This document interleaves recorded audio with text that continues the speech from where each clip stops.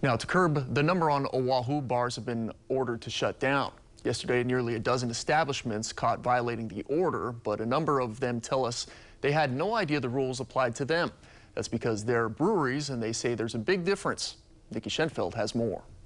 Well, Waikiki Brewing Company and Aloha Beer Company are two of those establishments, and they will be able to reopen again tomorrow, but only for the takeout of liquor.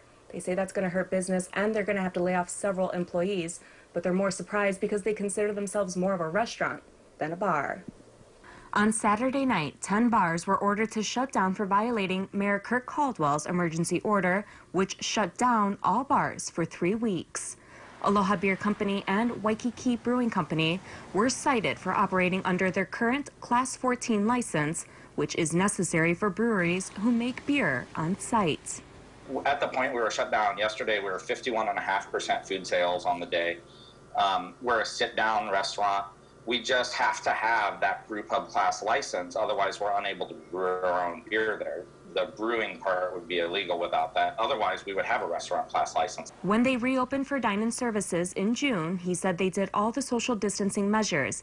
They require all customers to wear a mask, they have hand sanitizer and clean thoroughly, and they do temperature checks of all workers. So they had no interest in hearing from us. Let me show you how we are in fact in compliance with the order, and we're doing all the right things that we can possibly do. The Liquor Commission released a statement saying a restaurant must be used and kept open for the serving of meals. According to its business filings, Aloha Beer Company is for beer product sales and not a restaurant.